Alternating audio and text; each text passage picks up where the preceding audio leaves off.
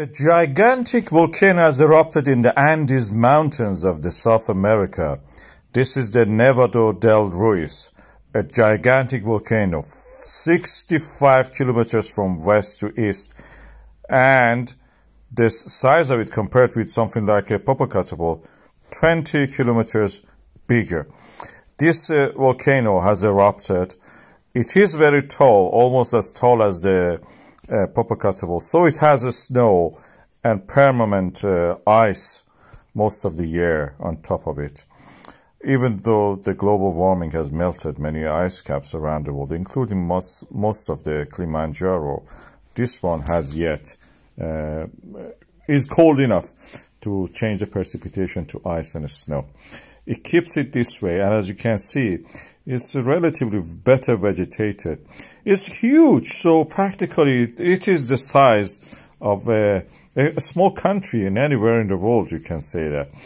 And it is erupted. The stratovolcano, which this volcano is one of them, is actually the shape of it shows that the volcano has changed its eruption position. That's the reason it looks very elongated compared to Popocatépetl, which has one conical stratovolcano. This has several cones, and it makes it look elongated. The one in the middle at the moment is erupting.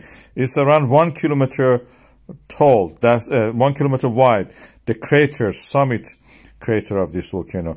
And the eruption of it creates lots of ash. The ash creates lightning, as you can see in this latest images from today.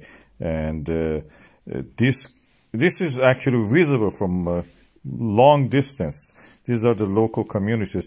It has caused deaths in 1980s, actually, caused deaths by melting of the ice cap and flowing down as lava. It has also signature of the sulfur dioxide.